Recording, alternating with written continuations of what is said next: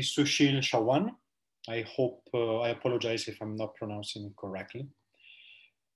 So Sushil, you're gonna have 25 minutes total, including questions. I'm gonna give you a warning after 15 minutes, okay?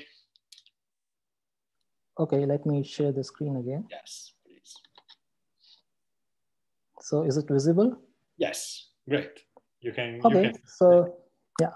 Okay, thank you for giving me this opportunity to present the dark matter results from CMS on this workshop.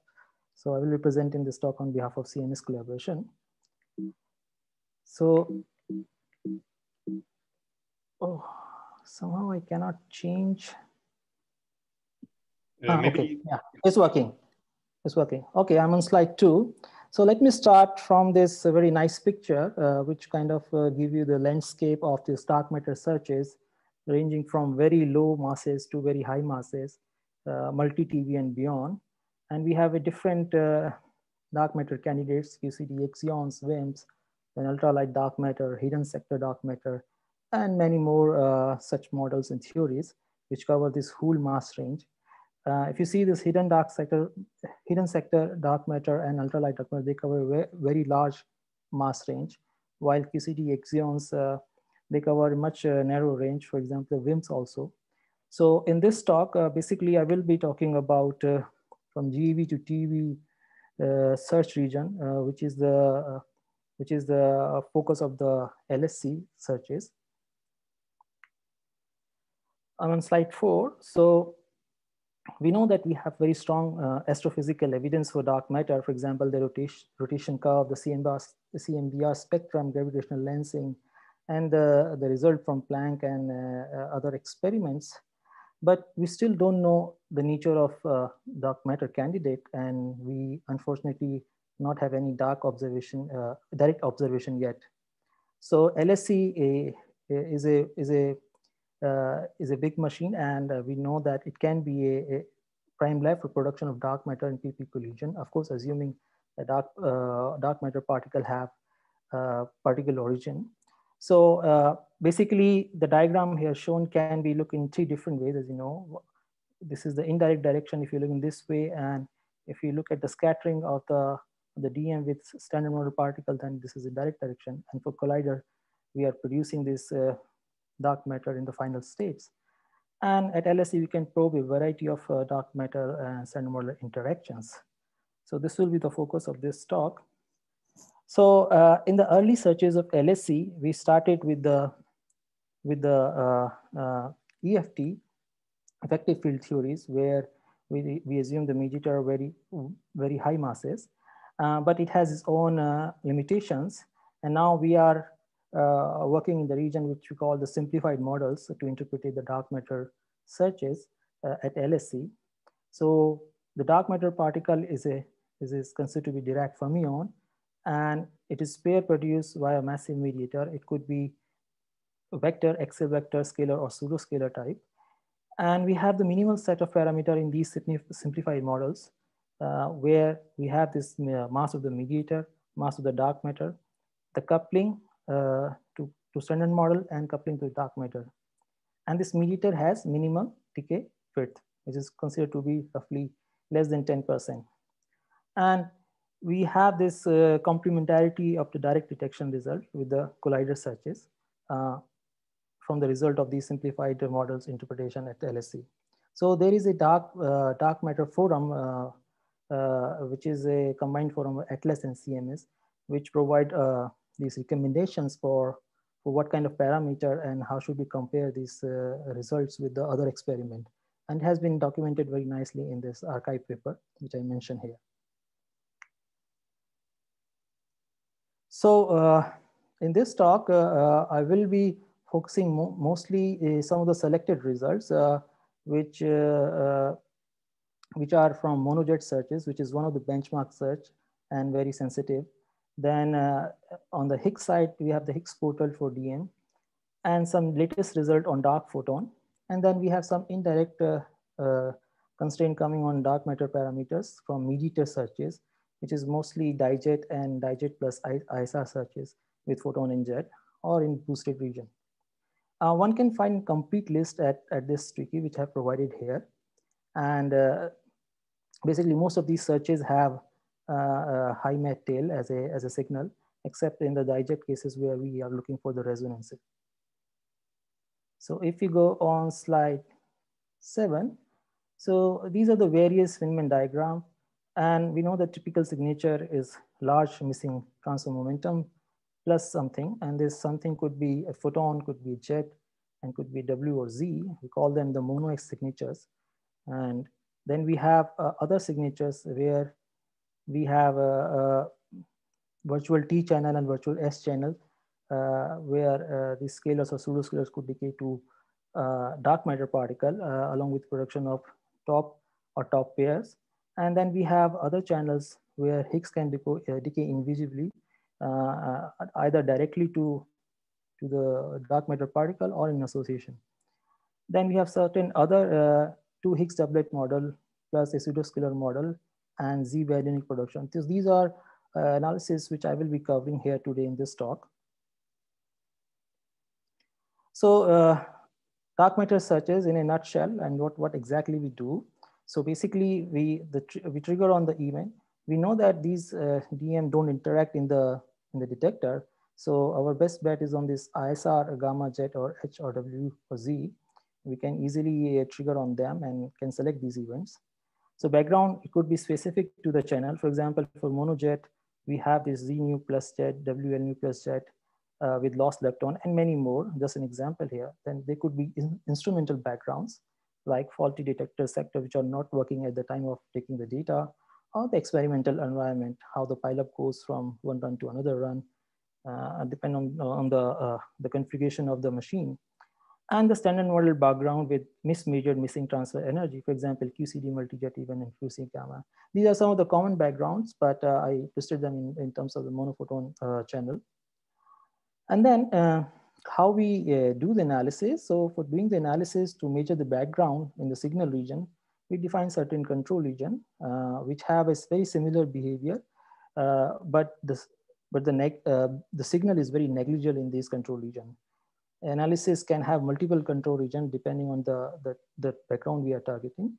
And then we define a transfer factor, which takes this estimation from control region to the signal regions.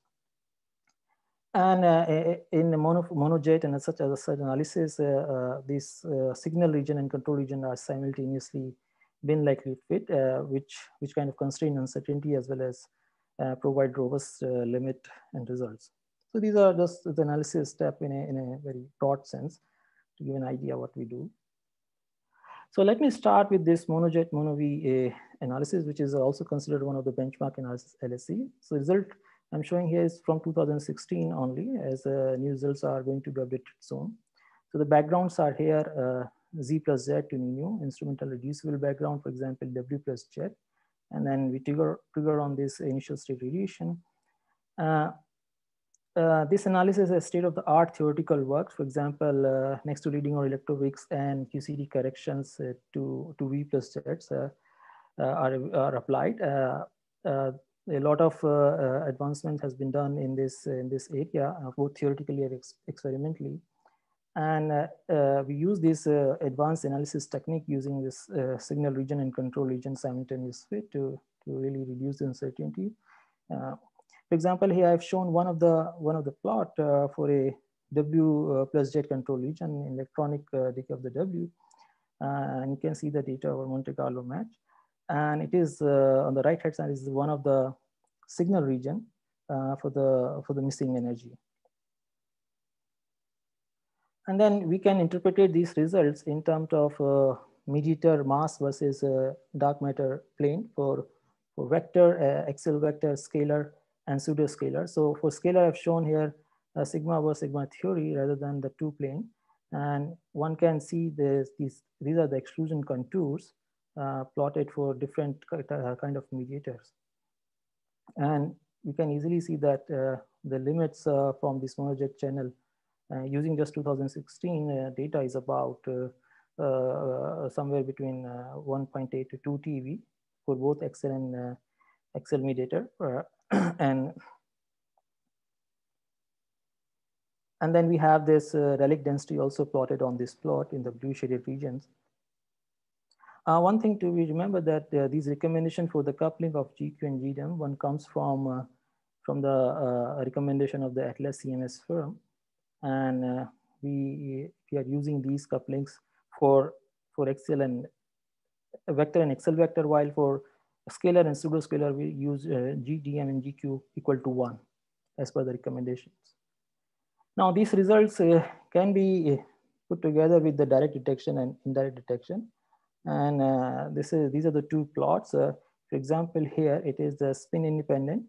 And we can see that the limit from the CMS are competitive in the low DM mass region below 5 GeV. And similarly for spin dependent, which is the Excel vector mediated, is around 500 GeV of dark matter mass. Similarly, we can also compare these results with the indirect detection, but one has to be careful while providing this result. The coupling and other parameters should be mentioned very clearly because they might be in different phase space. So it should be mentioned here. And here are the monojet limits for indirect detection for the annihilation cross-section average over the velocity, relative velocity. And CMS limits are competitive around 150 GeV on the dark matter masses here, which is somewhere here. So the other channel is single T or TT bar plus MET channel, where simplified Hi-Fi flavor plus DM model is used. Basically, we look this analysis in TT bar production or single T production in association with W. And we look all hadronic and single lepton channel. And here we define a MET of 250 JeV and 160 JeV. Number of jets are also defined depending on which final state we are looking.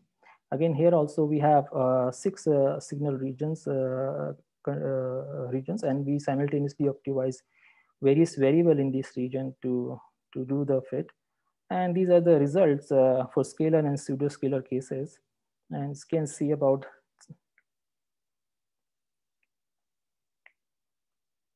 about 300, nearly 300 JeV has been excluded for this scalar and pseudoscalar.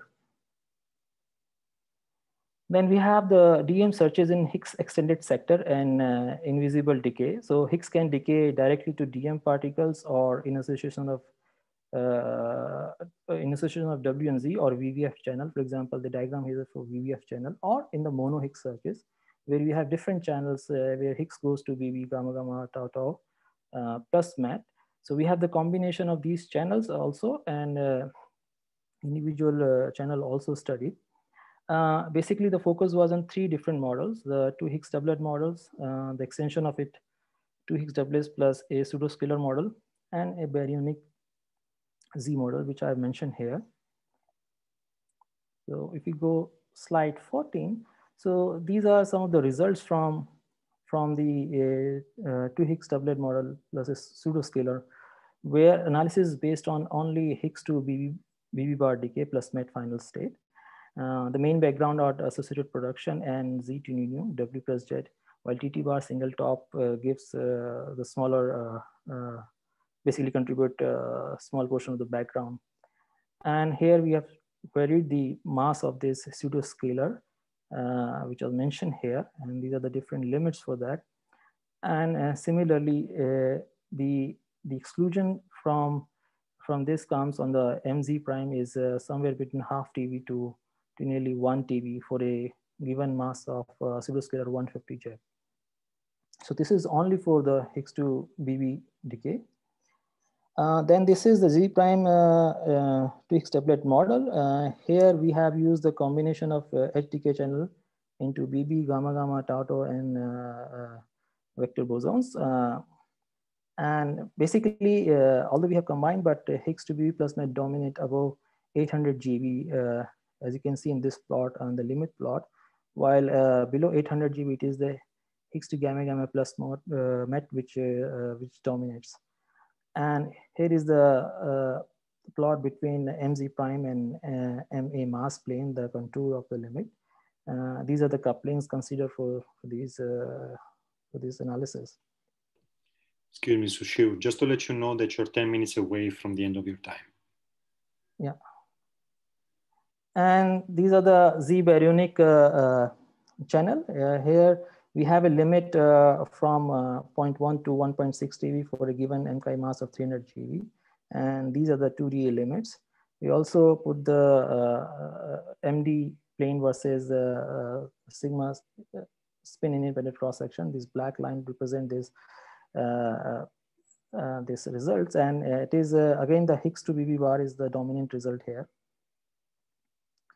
So in the Higgs invisible decay, the H goes directly to this DM particle, and this search exploit basically the MGMG of this VBF jets here, and we apply a delta eta separation between them. And we fit this MJJ distribution, including the signal regions. For example, here, one of the MJJ distribution is shown from this analysis. So these are the results. The upper limit is calculated on the branching ratio of Higgs to invisible, and it is found to be 0.19 from the combination of all these 3 years data. This is 7 plus 8 and 13, and this is the grand combination. While we also plotted in terms of the nucleon cross section, the dark matter nucleon cross section versus the chi result, which are these 2 lines for 2 different models. And basically, we have still like 19% limit on this Higgs to invisible branching ratios from this. Then we have this latest result of dark photon, which is interacting with the Higgs photon model through a charged dark sector, where we have Higgs to gamma gamma, where one of the gamma is the massless dark photon. And we look for this empty of the photon plus met as one of the key variable for this signature. And these are some of the distribution from empty distribution of this analysis.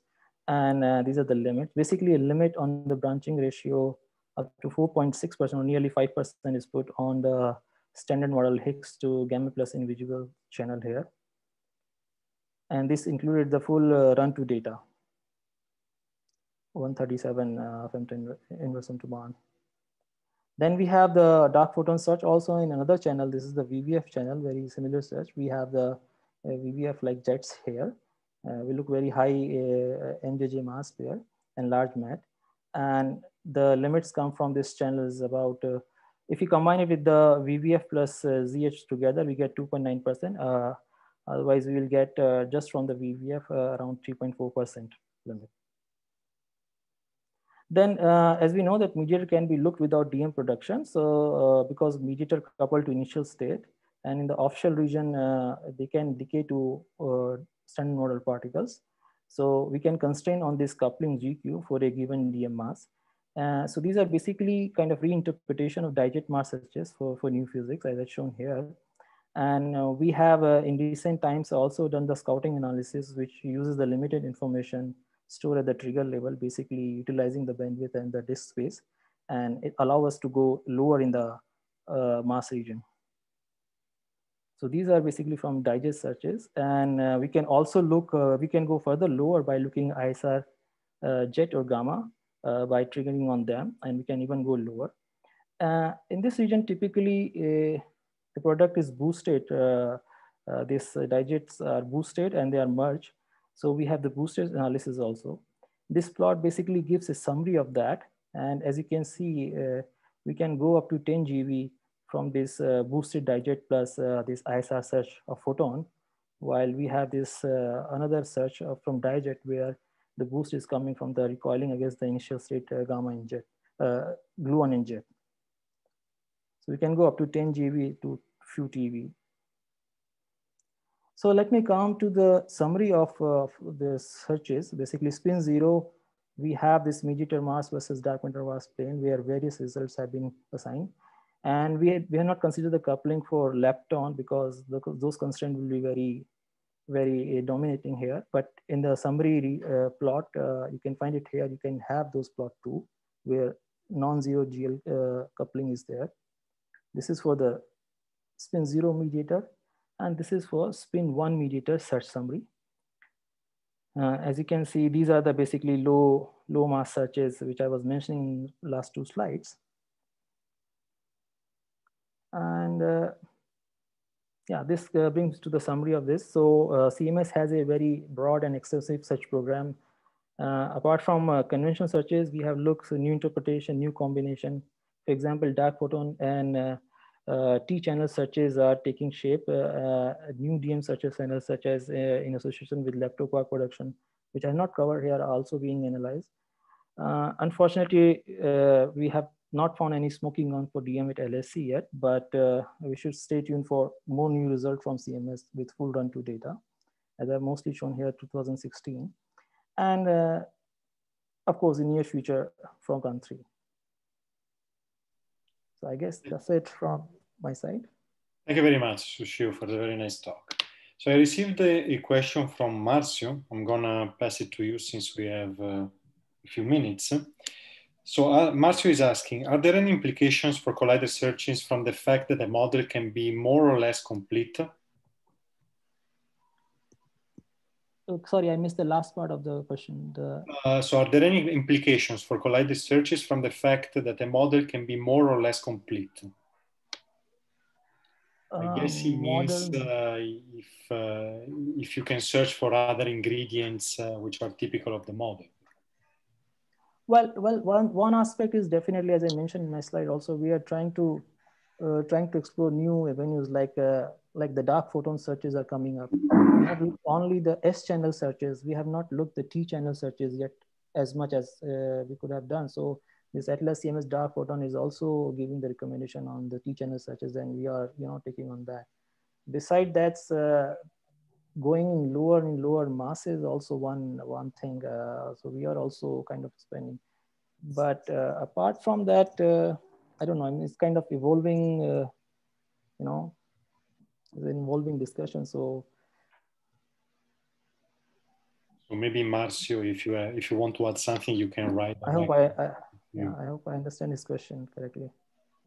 So I see that there is a raised hand from Nepomuceno.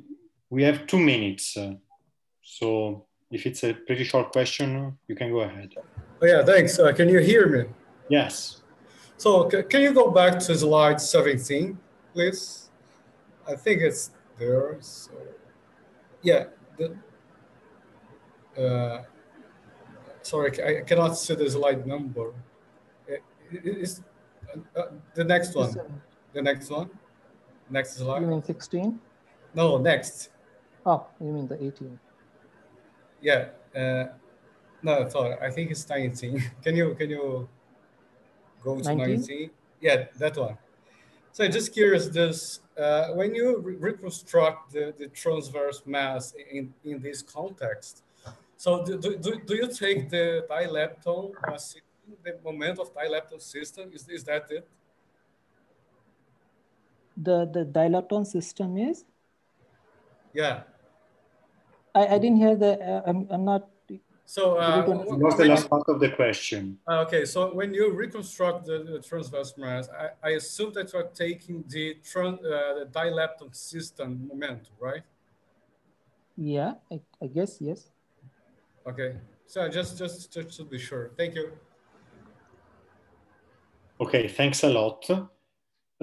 So okay, I stopped sharing now. Thank you. Yeah, I don't see any further questions. So Sushil, let me thank you again for the very nice talk. Quick question. If anybody comes up with any question in the next minutes, please feel free to send them directly to Sushil. So we move on with our next speaker. Our next speaker is going to be Sergio. Hello, can you hear me?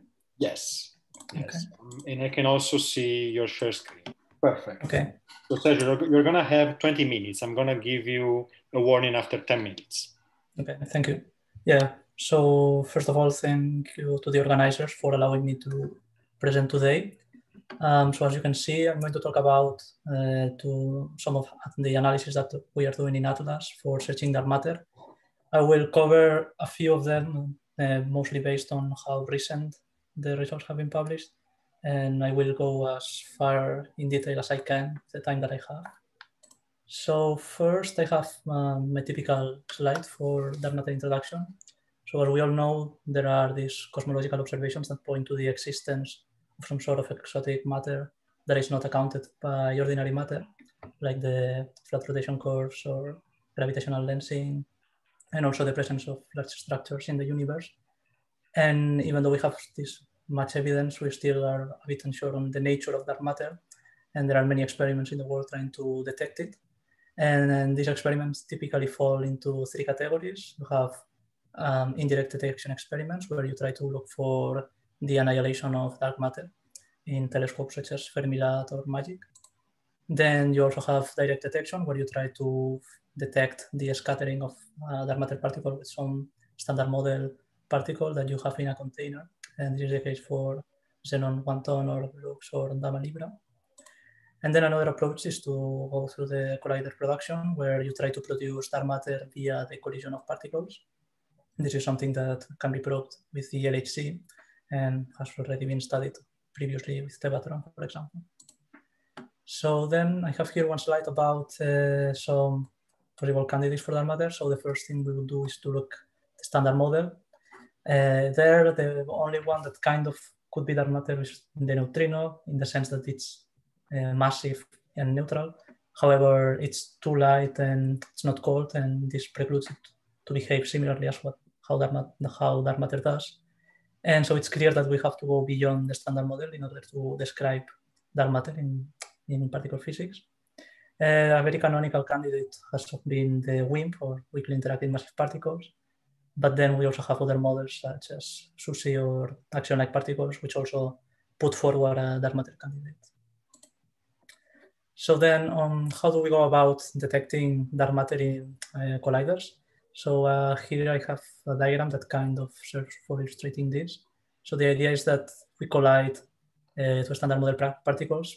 Maybe we get a mediator to the dark sector, and then maybe get a pre-production, for example, of dark matter. This dark matter would escape the detector, but then you can detect it indirectly via some sort of initial state radiation, here kind of illustrated with an X, where the X can be a photon, a jet, a vector boson. This type of signatures are referred to as mono-X signatures, and then you can have as many analyses as imagination you have for X. And here today in the slides, I'm going to describe a few of them. And then another approach you can do is to try to search for the mediator via a resonance search, which is the approach that is followed in some of these analyses. So then a few words on Atlas. Atlas is a very nice detector in the LHC. It's comprised of a variety of subdetectors. You have the tracker system, where you can get the tracks for charged particles. You can also get information on energy depositions for in the electromagnetic or the hadronic calorimeter. And then you also have the muon chambers to detect the muon that go through the full detector. And then by combining all of this information, in principle, you can reconstruct the particles that were involved in a given event. The picture then is a bit not so nice, because you also have second collisions and pileup, which then makes another point of that you have to trigger on events that are interesting. Atlas has a two-level trigger, one based on hardware and one based on software, which is what ultimately decides on which events are permanently stored, which is actually a very small fraction compared to what all the collisions that are made. And then a given analysis will go and select the trigger that is more interesting for their search. So I'm going to start now with one of these analyses. I'm going to start with monophoton. It's been recently published on arXiv. The idea is to look for dark matter in events with an energetic photon. So you cut hard on the photon PT and on the missing transverse energy. Then you can also apply some cuts, like lepton beta or cuts on the met significance, or in the delta phi between the met and the photon, in order to reduce backgrounds, which are mainly coming from Z2 neutrinos plus a photon, which is completely indistinguishable from a monophoton signature. Then you can also have contributions from fake events, well, in the sense that an electron or a jet is misidentified as a photon. And then you also have contributions from the leptonic decay of the W, where the charged lepton is misidentified or something. And then you also get a background for this channel. And then you try to constrain these backgrounds using control regions, which then allow you to get a prediction of in the signal region in order to see if you have made a discovery or not. In this slide, shows the data Monte Carlo agreement in the different control regions first, and then in the last 4 bins in the signal region. We can see that there is very nice agreement, which means then that the results, what we do is to translate them in limits into a variety of models. What I have in this slide is a comparison with direct detection experiments. In this case, is the spin-dependent case for the dark matter nucleon interaction, in order to showcase the power of the atlas in searches for masses below 500 GeV. This analysis also makes limits in WIMP searches, which I'm going to show a bit later. First, I'm going to move to monojet, very benchmark analysis in dark matter searches. Basically, the idea is to have a jet missing ET, and this event display shows a very spectacular event with a very energetic jet, basically recoiling against nothing. So you cut hard on the jet PT and on the missing ET, and then you also veto leptons and photons to reduce backgrounds. Then you also can apply some topological cuts in the sense of asking the jets and the missing ET to be back-to-back. All of this in order to reduce the backgrounds, which are similar to monophoton. Basically, we have Z2 neutrinos plus jets. Then also a similar case for the leptonic decays of the W. And what they do here is that they do a simultaneous bin likelihood fit on the PT recoil in 5 different control regions in order to extract a normalization factor for the B+ jet processes and 2 normalization factors for TT bar and singleton. And as it was also introduced in the previous talk, this analysis has reached a very high level of precision that requires state-of-the-art corrections for the B+ jet processes, which is provided by theorists and yield a level of precision of next to leading order in QCD and next to leading order plus soda coffee logs in electroweak. And this level of precision that allows us to correlate the B+ jet processes and get the background prediction in such a high level of precision.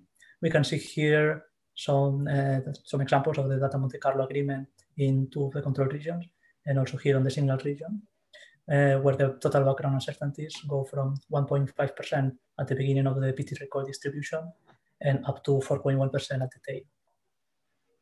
Since no significant excess has been detected, then the results are translated into a variety of models.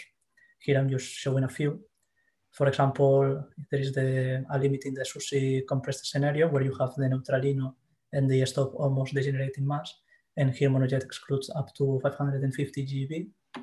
Another model considered is an extra dimensions model, the ADD, which comes from an effective field theory, which has a scale of this MD parameter, which is excluded for below 11.3 TeV at 2 extra dimensions and 5.9 TeV at 6 extra dimensions. These 2 plots show here a blue line, which shows the result from the previous iteration of the paper in order to see the improvement here. And then there was a new model considering this iteration, which comes from action-like particles, via an effective field theory that introduces an ALP that can couple 2 gluons. And then you can probe this coupling and set limits on the plane bit of the coupling with effective mass of the theory.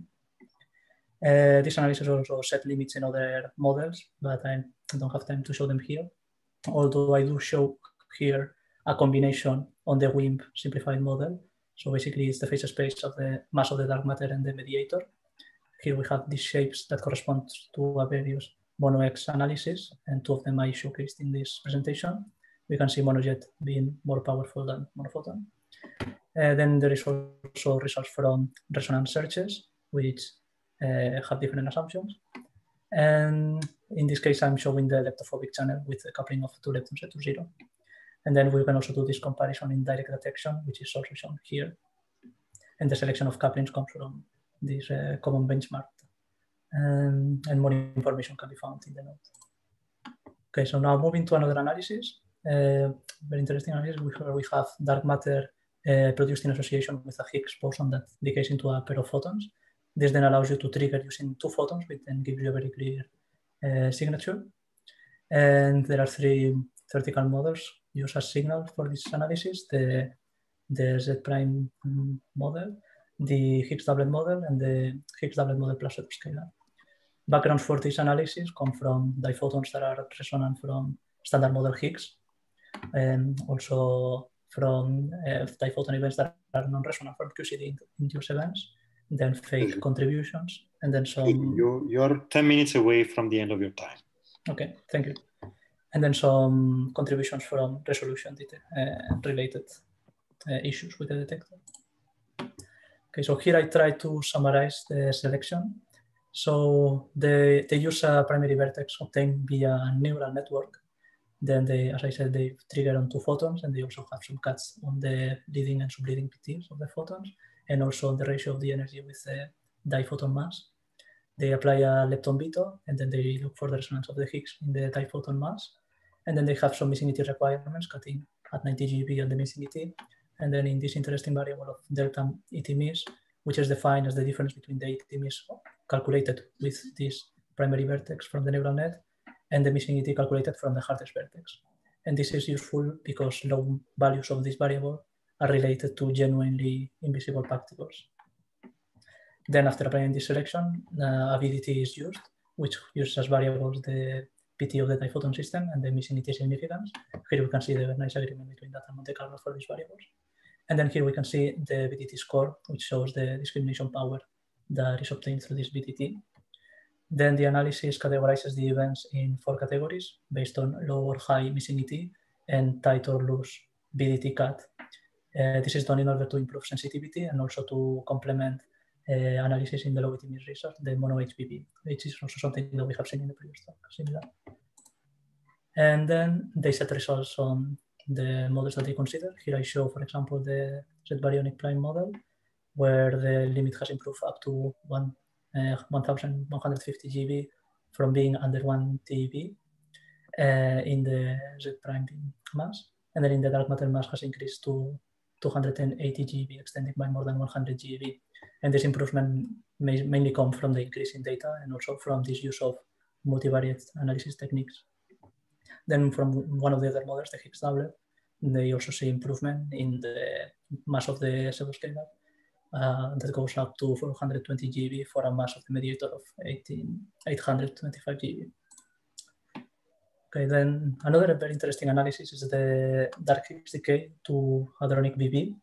So the dark Higgs model is basically motivated by the need of giving mass to the dark sector. And then if you want to do something similar as we do in the standard model, then you produce a dark Higgs. And then the mixing between the standard model Higgs and the dark Higgs give you similar decays for this new scalar. And so then what this analysis does is focus on large missing ET from the dark matter and then on the fully hadronical BB decay of the dark Higgs, which gives the large branching ratio. However, this then gives you a very challenging reconstruction of the multi-prong hadronic system here, which then motivates the use of new techniques for reconstructing jets, which is this track-assisted elementary clustering algorithm. Then there are various regions. You will beat on leptons to get your signal region, and then you also have control regions with a different amount of leptons.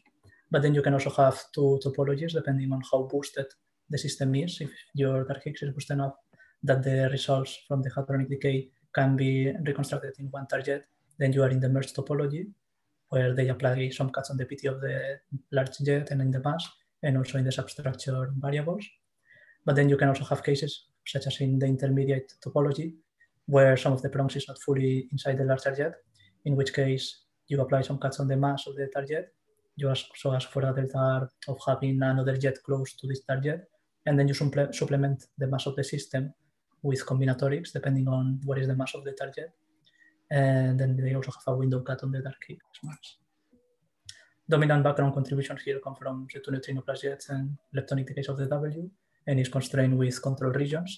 Here we can see, again, a nice agreement between that and Monte Carlo in the control regions, but also in the signal region, which means that then the results are translated into limits into this phase space of the mass of the dark Higgs and of the Z prime, which is a final state that has been investigated for the first time with this analysis.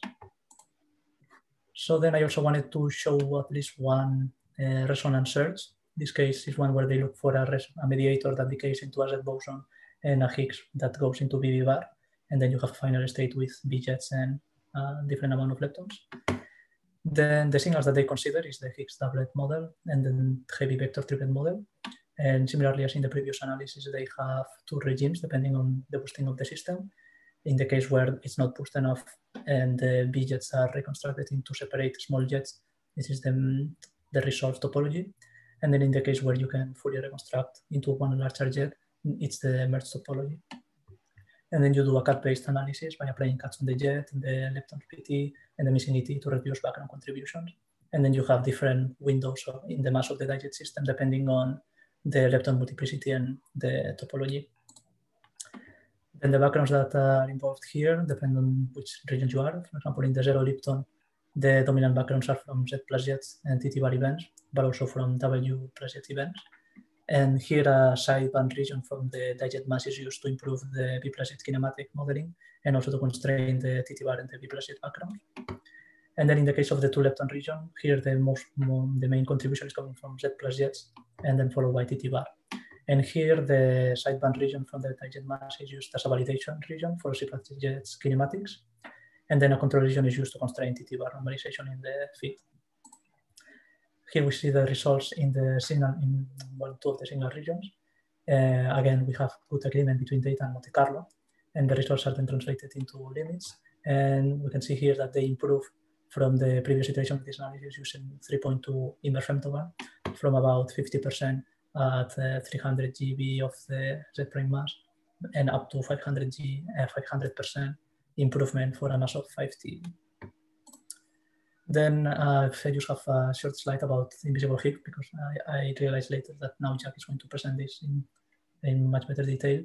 But basically this is interesting in order to probe the idea of having the Higgs as a portal to the dark sector, and to do this by measuring the branching ratio of the Higgs going to invisible, which in the standard model is around 0.1% from the Z to Z decay that then goes fully neutrino. And there was recently a note where it showed the result by combining the BBF plus MET and TT bar H plus MET and run one results. And here this table summarizes. And here this, sorry. And here this table summarizes the results. And we see for this note it's already around 0.11. Okay, and then I'm already concluding. So we still have this very big unknown from dark matter, and the LS experiment contributes by searching this in a wide range of channels. I showcased here a few of them: monophoton, which has this new action-like particle interpretation; mono H2 gamma gamma, which includes these new techniques; monojet, which has this very high level of precision; mono SVD hadronic, which uses these very fancy reconstruction techniques for the tar-jet algorithm; and then the rich phenomenological studies from resonance searches. Currently, Atlas is in this shutdown for upgrading, and DM searches will continue in run 3, taking advantage of these upgrades and also more luminosity. Okay, so thank you. Thank you very much, Sergio. So we have a question from Valentina Cesare, so let me pass it on to you. So Valentina is asking, which neural network algorithm do you use to select the primary vertex?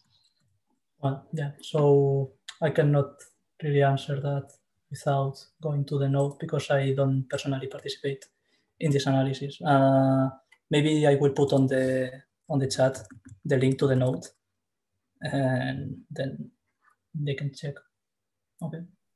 Okay. Okay. Yes. So maybe Valentina, you can be in contact later on.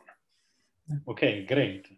So since we are running out of time and I don't see any further question, so I would suggest if you have anything else to ask to Sergio, please contact him directly in the chat. So Sergio, thanks a lot again for the very nice talk. Mm-hmm. We move on to next speaker, which is also a member of the Atlas collaboration, Jack Lindon.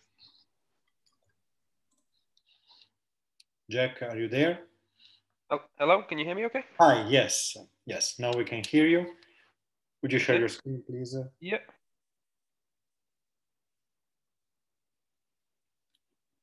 Okay, can you see my slides? Brilliant. Yes, we can.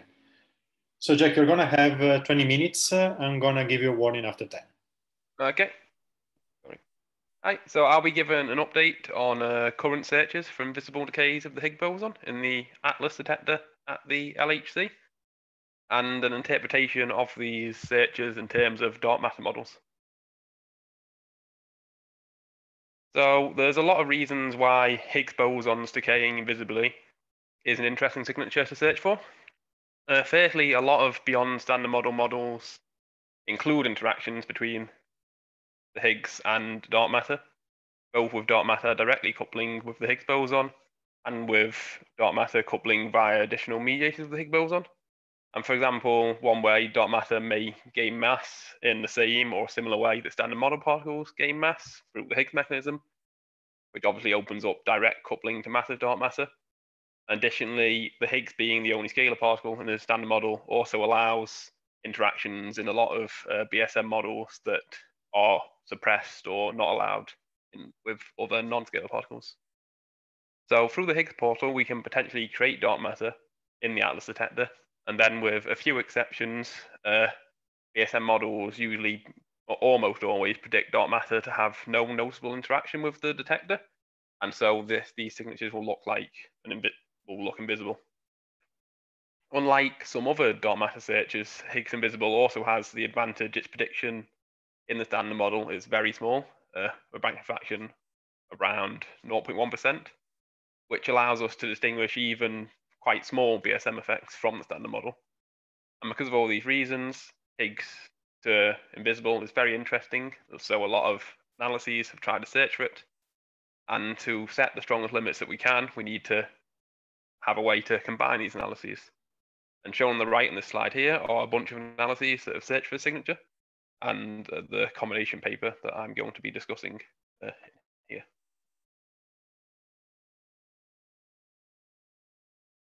we go. And so how do we actually detect this if Higgs to invisible, if it's invisible? Well, we need a signature where the Higgs to invisible is created alongside some other particles that we can detect. These particles we can detect will have their kinematics affected by the Higgs to invisible decay. And then from these kinematics, we can then infer the existence of Higgs to invisible. For example, it might leave a missing momentum signature. Shown here are two such signatures which have been searched for in run 2.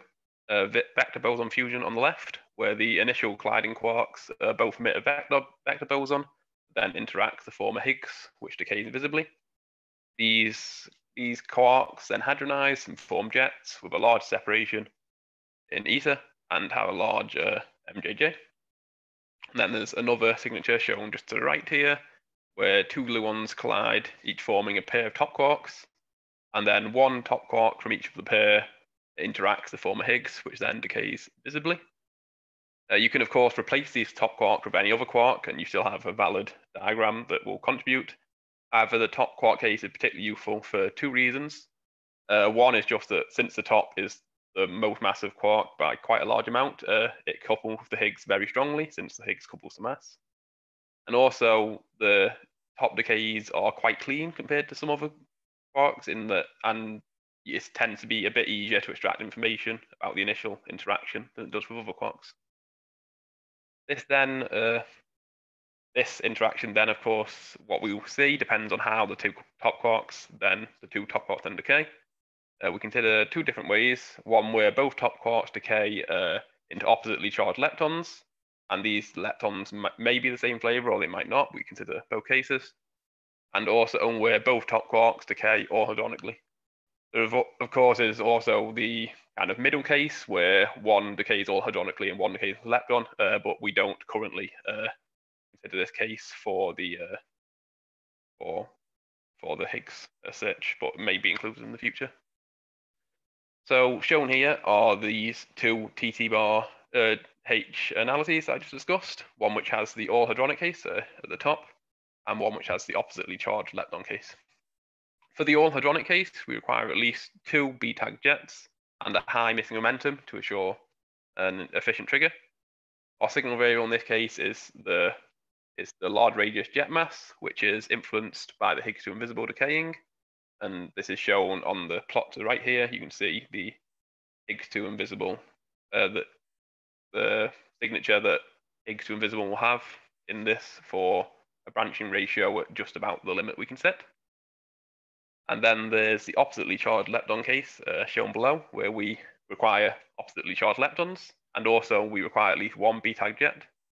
Our signal variable here is a bit different. It's the MLL variable, the mass of the two leptons, which we require to be at least 20 GeV higher than the mass of the Z. Otherwise, you get a resonance and you get a very high Z plus jet background.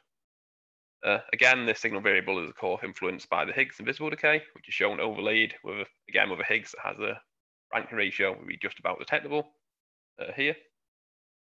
For both of these analyses, you can see the measured distribution is quite consistent with the standard model distribution, but there are quite large fluctuations, which is because the statistics here are quite small. But as mentioned earlier, since the standard model prediction of the Higgs invisible branching ratio is very low, even with these low statistics, we can set pretty good limits on it. So then here is the other analysis that was discussed, the boson fusion analysis. And as mentioned, this produces two jets and which have a missing momentum from the invisible decay of the Higgs boson. This missing momentum could be quite low, but we require it to be high, which is to reduce the multi-jet background, which is very large at low missing momentum, and it's also quite hard to model, so it introduces a very large uncertainty. And for a similar reason, we also require a low delta phi JJ. These jets produced typically have a large MJJ and are in opposite longitudinal hemispheres of the detector. And so we require that, and we also require there to be at least two jets. Instead of boson fusion involve two jets, but we can also allow up to an additional two jets, so 4 jets in total, as long as the two high momentum jets fulfill all the requirements for vector boson fusion mentioned here. We then bin these in multiple different signal regions, and these are kind of outlined in this plot to the top right. And we bin these in the MJJ and delta phi JJ plane. And for just the NJet equal 2 case, we have a lot of different signal regions, whereas for the NJet 3 and 4 case, we have a single inclusive signal region for all these different, for all the NJet equals 3 and 4 case. The darkness of the color in this plot indicates the signal to background ratio, so darker is a high signal to background, and the percentage listed here is the percentage of the signal that is in that bin. So for example, signal region 5 has a very good signal to the background region, but the signal itself is actually quite low in that bin, so it has a high signal to background ratio because the background is also very low. And as mentioned earlier, that we want to combine all these analyses, and a way to make this quite a lot easier is to make sure all these analyses are orthogonal, meaning that there are no events in one analysis that is also in another analysis. And so to do this with the vector boson fusion case, we make this orthogonal to TTH by construction by vetoing leptons. So obviously it's got no events in common with the case where we require 2 leptons, and we also require less than 2 beta jets, so it has no events in common with the case where we require more than 2 beta jets. And shown in the bottom right here is an inclusive signal region, which combines all the signal regions together and is plotted over MJJ. And again, I've overlaid a Higgs to invisible signature here, which is just at the limit that we can just about set a limit at. And as you can see, compared to the TTH case, there's a lot more events. So we then go to the slide. Yeah, so then with these analyses that have just been mentioned, we perform multiple combinations. First, we have to combine the 2 TTH cases and until we have a single result for TTH altogether. And shown in the top right here is a plot of this for the branching ratio of Higgs to invisible.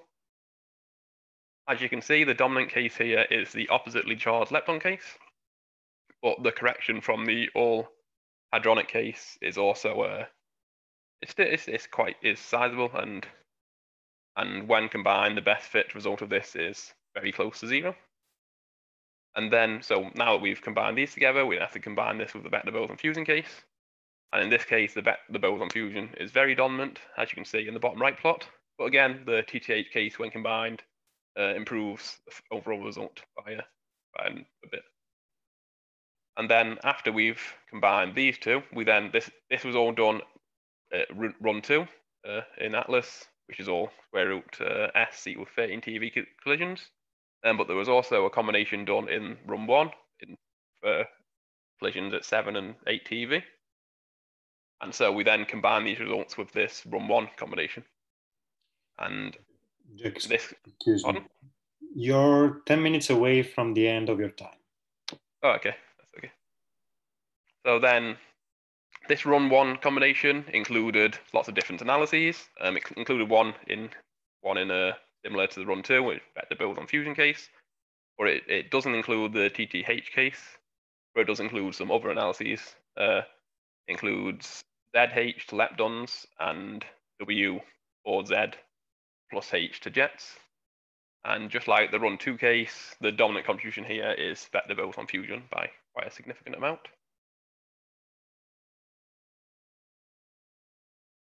So shown here are the final results after we do this final combination, combining the run-1 and run-2 results. On the left, you can see the run-1, run-2 combinations, of which, as you'd expect, the run-2 is dominant, and then it's corrected a little bit by the run-1 result, getting a slightly better result. And on the right, you can see each individual analysis, which again, the run-2 VBF is the vector boson fusion, is the dominant result. Shown in the table at the bottom are the results for the best fit on the branching fraction and the limits that we can set on this, both observed and expected. You can see they're quite consistent with each other. And for the form combination, we set a best fit value of 0, which is plus or minus 6%, and a limit less than 11%, which again, as mentioned before, the standard model prediction is 0.1%, so that's a system of that. And shown here are the limits from that previous plot, but perhaps an easier way to see, shown as a plot. And as you can see, the limits is dominated by vector boson fusion, as mentioned, which is then improved slightly when we combine it with TTH, then improved again if we can combine it with run-1. And we set, as mentioned, we can set a very strong limit of 11%, which is again consistent with the standard model prediction of 0.1%, but there's still obviously a long way to go and a lot of improvements to be made, which hopefully in the future we will reach this precision. And so, yeah, so then to do this improvement, we need to improve things such as our systematic uncertainties. And so the improvement we need to make is around, to be consistent with the standard model prediction, is around 100 times. So there's still a lot of potential for BSM in there. And so currently we are dominated by systematic uncertainties, and shown in the table on the right here are the different uncertainties and how much they contribute. And as can be seen, particularly jet reconstruction and lepton reconstruction / ID are quite significant. And our background modeling and also the size of our Monte Carlo samples have a fairly significant amount contribution, all roughly to the same amount, those three different things. And so, of course, improvements to these in the future will allow us to set a much stronger limit. Then, as well as just improving systematically listed here, of course, there's just getting more statistics, which we'll obviously get in the future. But there's also adding more analyses. So lots of analyses can contribute to this channel. And so I've already discussed some, but there's more that are currently working towards it. For instance, the monojet channel has recently set a limit on the Higgs invisible branching fraction. This hasn't yet been included in the combination. So including that will also improve our limit slightly. And it would also be useful to reproduce some of the analyses that went into the run-1 combination that I mentioned before that haven't been performed in run-2 yet. And so finally, this branching fraction can be interpreted in terms of a Higgs-Porter model. And there's a lot of BSM that can be interpreted in terms of, but we have interpreted it in this case in terms of the Higgs-Porter model, where the Higgs decays into a pair of WIMPs. Two different WIMP models have been considered, Scalar, Majorana, and as you can see, we can set a strong limit on a Majorana. And shown here are the limits we set in comparison to direct detection experiments. As you can see, direct detection experiments set very strong limits on high WIMP masses, where we can't set very strong limits. But while direct detection experiments set very strong limits at high WIMP masses, they tend to perform less well at low WIMP masses, which is largely just to kinematics. But in our case, we can still set limits to quite low WIMP masses very effectively. So we're very complementarity to direct detection experiments, and combined with them, we can cover a large phase space. So in conclusion, we've combined multiple analyses in both run 1 and run 2 of the Atlas detector running. And with this, we've set a very strong limit on the Higgs invisible branch infection, which is consistent to the standard model prediction.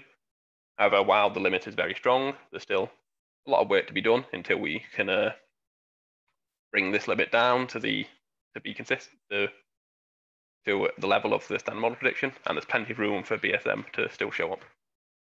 And then this branch infraction that we've set a limit on has been interpreted in terms of 2 WIMP models, which complementarity to direct detection, we set quite strong limits.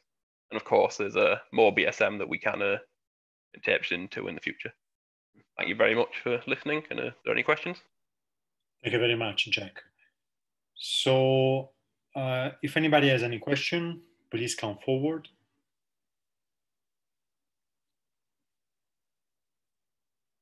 Okay, so for the moment, I don't see anything. So maybe I can ask you something that I missed. So when you say that you aim to bring down the level of the branching ratio of Higgs to invisible to the standard model prediction, you mean when exactly? Oh, that wouldn't be for a long time. I'm just yeah, that's not in the near future, but obviously we will continue to increase gradually, and hopefully one day we will reach that. But that's not, that particular aim isn't something we're aiming for right now. That's a very large improvement. Yeah, no, I guess my question is more: is it possible with in the future with a high luminosity LHC or high energy LHC, or is it something that we will still have to wait a bit more with a new collider? I think most likely we'd have to wait for a new collider like the FCC or such, but we should with the HLHC, we will come quite close to it, but I don't think we'd manage to quite reach it. Okay, I see. Okay, thanks. No problem. So, okay, so I don't see any question. May I ask a very general question to check? Sure, Fabio, yes, please go on. All the speakers, whenever you perform analysis, you've shown, all of you, that it's very model dependent, right? The way you interpret it. So the question is there any degeneracy of the signature that you're observing with anything which is not dark matter? Because as someone closer to astrophysics, what we identify as dark matter is something that is cosmological over, it's stable over cosmological timescales. So I assume that you can interpret whatever you're seeing in a specific model, and that thing in that model is perhaps stable, but is there any alternative way to interpret whatever that signal is? So take any specific signature that you have. Yeah, so with this particular case, obviously what we've done at the moment is, for the interpretation we put here, we've only interpreted it in terms of dark matter. But there are plenty of other models that could influence it. For instance, you could have some internal loop that the Higgs couples with, and that isn't necessarily dark matter, but then perhaps can interact with dark matter, or maybe is completely separate. And this would influence the branch infraction.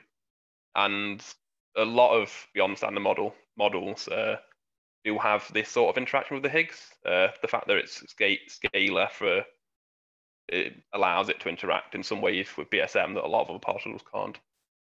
So it's quite, I think overall the branch infraction rate that we can set limits on, the branch infraction itself sets good limits on a lot of different BSM, or at least it can. But at the moment we've only interpreted in terms of the dark matter, but it can be interpreted in terms of lots of different models. Lots of things can influence the branch infraction here. Lots of BSM things. Yeah. But not necessarily stable. Okay, thank you very much. Thank you. Okay, very good. So I don't see any further question, and also we're basically out of time. So Jack, let me thank you again very much. If anybody has further questions for Jack, please send them directly to him via the chat. So we move on to our last talk of this Collider session. Our next speaker is going to be Martina. Hello. Hi. Hi. Would you start sharing your screen? Yes. Okay. Okay. I hear you a bit far away. Can you manage to move a bit closer to the microphone, maybe? Maybe I can. Can you hear me better now? A bit better. Okay. Hello everyone. I'm very happy to be here and present today, give a presentation about the sector at Belle 2 experiment. I will go through my slides, starting from SuperCAC-B and Belle 2 experiment description, focusing on the upgrade from CAC-B and Belle. Then I will move on a very general introduction about the sector, and then I will focus mostly on the first results about the sector searches at Belle 2 and the main ongoing analysis. So let's start with SuperCAC-B. SuperCAC-B is an asymmetric electron-positron collider located at Tsukuba in Japan. It is a second generation B factory, and in fact it is an upgrade with respect to its predecessor CAC-B, mainly for the luminosity it can reach. In fact, if you watch the luminosity formula, you can see it depends on some constant factor, like the Lorentz factor, the electric charge, and the electric radius. It depends on reduction factors, which is most of the time it's not far from 1, and then it depends on finally 3 quantities that we can manage to modify to rise our luminosity. And in fact, from CAC-B to SuperCAC-B, we managed to gain a factor 30 in total, a 1.5 factor from total beam current, and a factor 20 from the beta function at the AP, mainly thanks to this nano beam scheme technology. So we have no more head-to-head collision, but we have collision with a crossing angle between the two beams different from 0. And an overlap, smaller overlap between the two beams. So this allows us to have our luminosity target to be 6 times 10 to the 35 centimeters to the minus 2 per second. And we already reached the world distant luminosity record. So we are collecting data since 2018. We started with our pilot run in which we collected 500 inverse picobarn with still an incomplete detector. We started our physics run on March 2019 with all the detector, and up to last summer we collected almost 74 inverse picobarn, but there is still the fold run ongoing. Our goal is to collect up to 50 inverse attobarn of integrated luminosity. Here you can see an overview of the detector Belle 2. It is itself an upgrade with respect to Belle. It is concentrically built around the interaction point. Just above the interaction point we can find the vertex detectors. We have 2 layers of pixel detectors that can stand the higher hit rate that we have with respect to Belle. And at a safer distance from the interaction point, we have 4 layers of double-sided silicon strip detectors. The PXD is still incomplete and it must be replaced in 2022. Then we have the CDC, the central drift chamber, which plays a 3 important role of tracking and measure the momentum of the particles, but also it works as a trigger for signal, and also it works as a particle identifier. Just out the drift chamber, we have the particle identification devices. So we use two different techniques from barrel region and end cap region. For the barrel region, we use a time of propagation counter, which measures just the time of propagation of the Cherenkov photon, which reflect inside a quartz bar. And the aerogel ring imaging Cherenkov counter is instead used for the hand cap region. Then we have finally the electromagnetic calorimeter, which works as mainly as identifier for neutrals, and the outermost device is the K-long and Muon detector, which is different kind of different detectors from the outer barrel, where it uses resistive plate counters, and end caps inner barrel, where there are instead scintillators. So with respect to Belle, we have a better vertex resolution, a larger volume of the silicon strip detector, and better particle identification. So let me move now to a brief general introduction about dark sector. So in the last decades, we made a very strong experimental effort in searching for dark matter and mediators to standard model, which had mass comparable with the electroweak scale, so the so-called WIMP paradigm. In recent years, however, the possibility that both dark matter particles and mediators of dark matter with the standard model have a mass at or below GeV scale has gained much attraction. The idea is that of this theory is that light dark matter interact weakly to the standard model through a new light mediator, and this mediator depends on the portal which can mediate between dark sector and standard model. These models are the vector portal with dark photon or dark Z prime, the scalar portal, the scalar portal, and the neutrino portal. So although Belle 2 and SuperCAC-B have been designed mostly as a B factory, this is the perfect place where to search for dark matter and light dark matter and mediators, because we have an hermetic detector and we know very well the initial conditions. We have collision, a background from collision pileup, which is minimum, and moreover we have an excellent particle identification and also dedicated triggers for low multiplicity event. The signatures that we can see at Belle 2 are depend mostly on the relationship between the dark matter particle and the mediator mass. So, for example, if we have dark matter mass which is less than half the mediator mass, we will have an invisible decay of the mediator.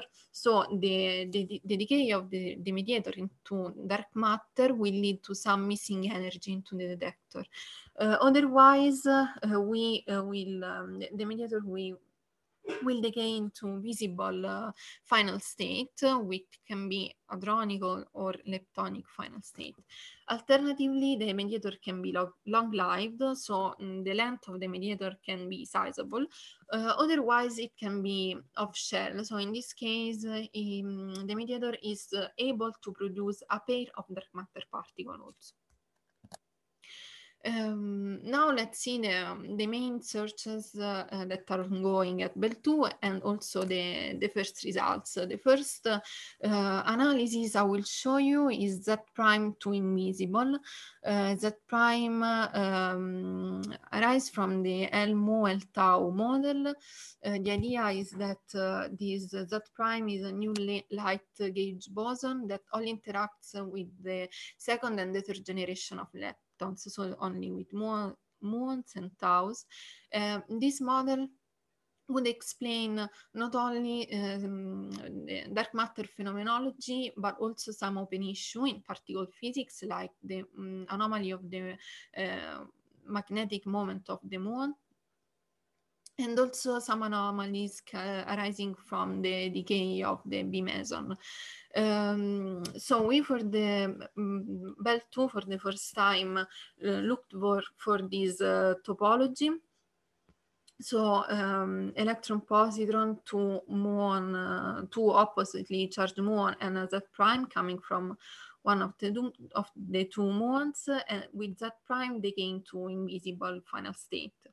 So we look for an invisibly decaying Z prime coming from a muon, and the analysis also provide result for a different scenario. So a scenario in which Z prime can also decay into dark matter or neutrino if it is lighter than 2 muons.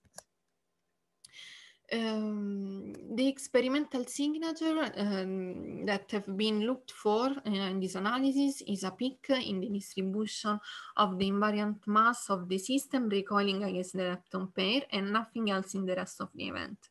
The analysis used the event with exactly 2 tracks identified as a couple of muons. So the background are all the ones from the standard model in which electron positron decay into a pair of oppositely charged leptons and some missing energy. The measurement have been performed with data collected during phase 2, so with the pilot run, and but only the 50% of this data were usable due to trigger condition. And this is the recoil mass distribution, so the distribution where we should look for an excess.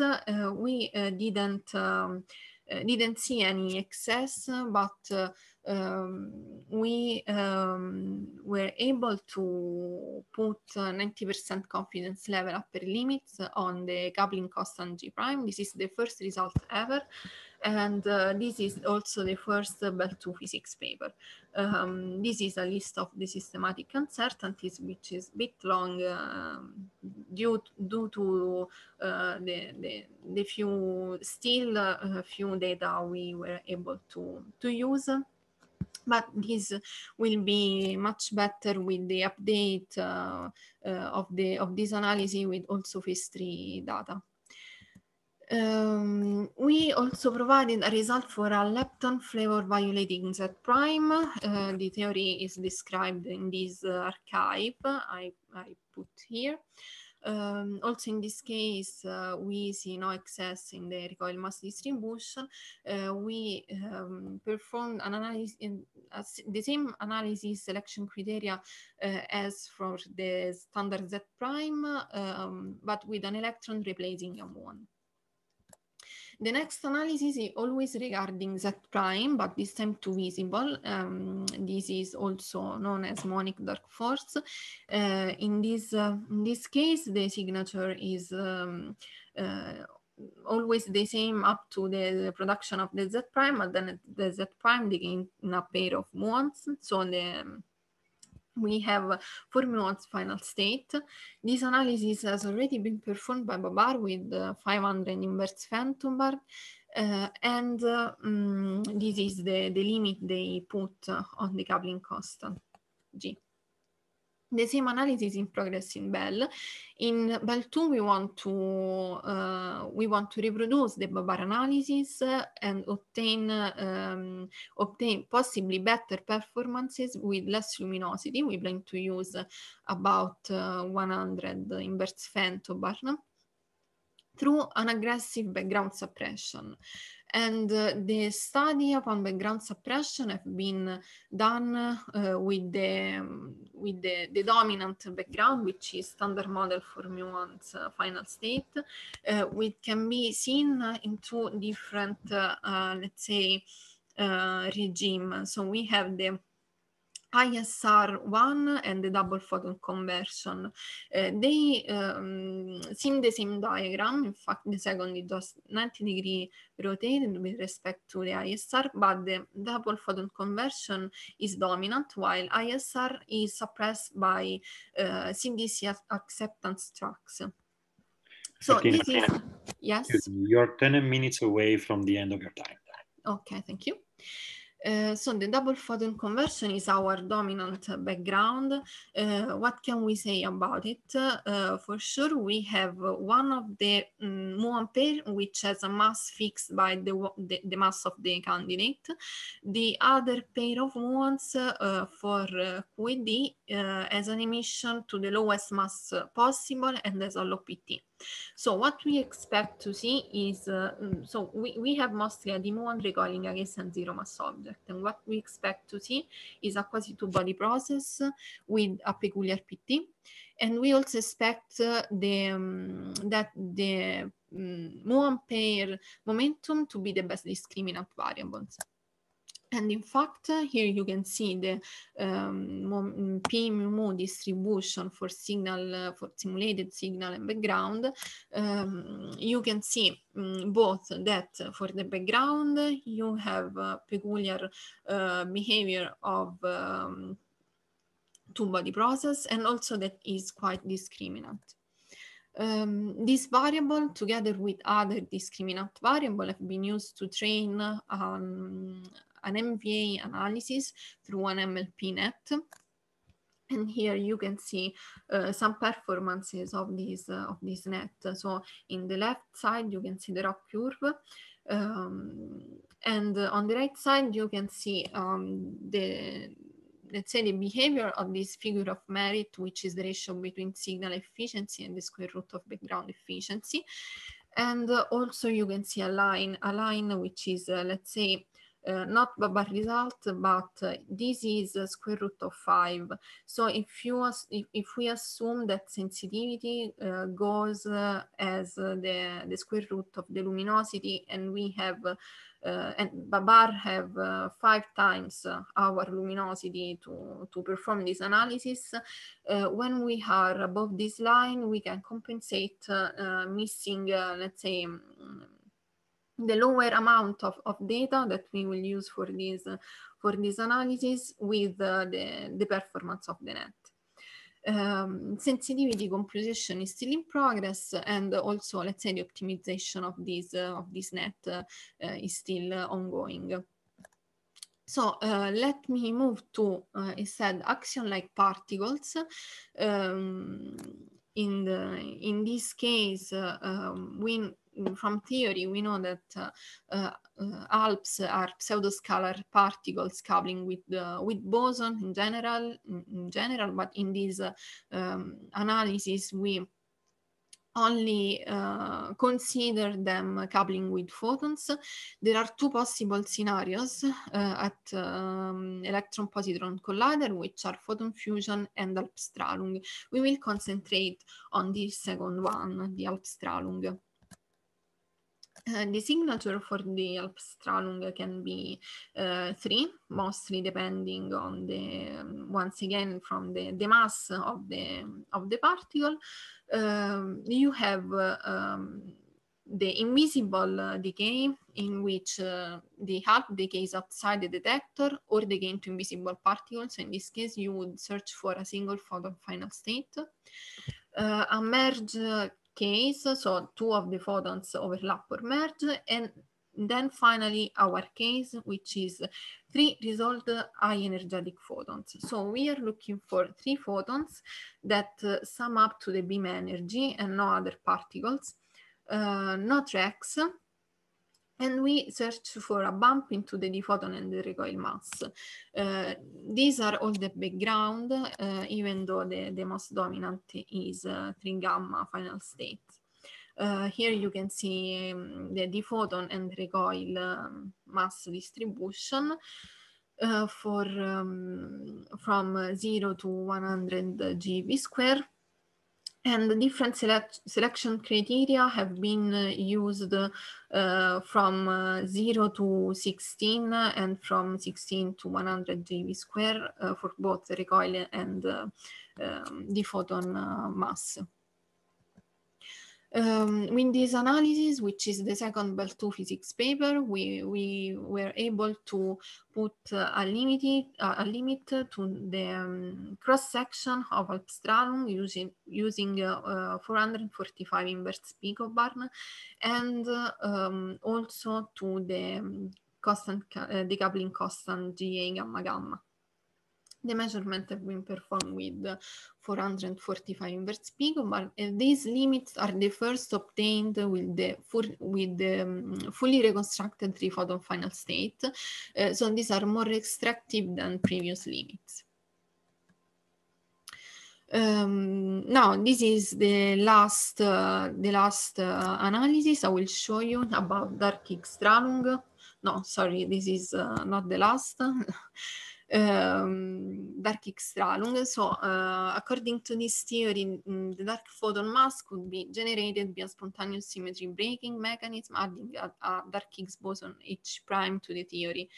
In a minimal scenario, we search for a single dark photon A prime and a single dark Higgs boson H prime, where the Higgs boson can be produced through an Higgs-Strahlung process, which is also sensitive to the dark sector coupling alpha dark. So A prime, we will focus on the case in which A prime decay into 2 muons, and H prime decays into an invisible final state. So we have different scenarios depending on the mass hypothesis, but the analysis we performed is about this case. So the mass of the Higgs is less than the mass of the dark photon. And this scenario was up to now investigated by Chloe. What we look for, we are looking for 2 oppositely charged muons and missing energy, and a peak in this distribution, so the 2-dimensional distribution of the recoiling mass versus the muon mass. These are the background, so the background are all the 2 oppositely leptons final state with some missing energy in the detector, but over these 4 background also additional ones are studied. These are the plot about expected sensitivity. So we are having very promising results even with only 9 inverse femtobarn dataset. We are accessing unconstrained regions well beyond Chloe coverages, which is this gray triangle here. We are also probing non-trivial epsilon square alpha dark couplings below, let's say, 10 to the minus 6. So the really final, the really last analysis I will show you is dark photon into invisible. So this is same dark photon as before. So a possible standard model extension with a new massive gauge boson A prime spin 1 called dark photon. This would couple to dark matter, and we have also in this case 2 basic scenarios depending on the mass of the particles. So when the mass of the dark matter, the dark particle. You are 2 minutes away from the very end of your time. Okay, so we will focus on this case. So A prime is invisible decaying to light dark matter. We look for 1 photon inside the calorimeter acceptance and nothing else, and a bump hunt in the single photon recoil mass versus the theta lab. And we use the single photon trigger, which was not available in the other B-factory studies. These are the main background, but the dominant one is the 3 gamma final state. And these are the expected sensitivities. So these dashed lines is our result, very promising also with the 20 inverse femtobar. We expect basically a better performance than Babar because we have no ACL gaps pointing to the interaction region that they have. And we also have dedicated trigger for this analysis. And so this takes me to conclusion. so we have already a lot of successfully analyses which are ongoing, only with just the pilot run data, but a lot of other dark sector searches are in progress, also some that I didn't even mention. And thank you. Thank you very much, Martina, for the very nice talk. So I received a question from Mateus, but okay, we have 20 seconds. I will read it very quickly. I think it's very quick to answer. So the question is, in your last analysis of Z prime to mu mu, is there a background from real photo conversion, gamma going to mu mu inside the detector? Okay, in the, sorry, which analysis, Z prime to invisible? Z prime to mu mu. Okay, Z prime to mu mu. Well, we are still in a very preliminary phase of this analysis. So I would answer no up to now, but we are still still only considering just for muons background. Okay. Yeah, the question is more like, because I know you consider virtual photon conversion to muons as a source of backgrounds, but I was just curious, like, because there are so many photons in this E plus E minus colliders, if you get real photons converting to mu plus mu minus inside the detector. But okay. I mean, I have no really intuition to how large that kind of rate would be, but guys, I'm really, really sorry. Unfortunately, I have to cut this interesting discussion. We are running out of time. Really, really sorry. Excuse me. No, it's fine. Thank you, Martina. So maybe you can continue on the private chat or in one of the rooms. Okay. Thank you very much. So thanks a lot again, Martina. So let me extend the thanks to all the speakers of the last session. Thank you very much. It was a very interesting session. So we are almost done for today, but not quite, because we still have the poster session. So for the poster session, I think I will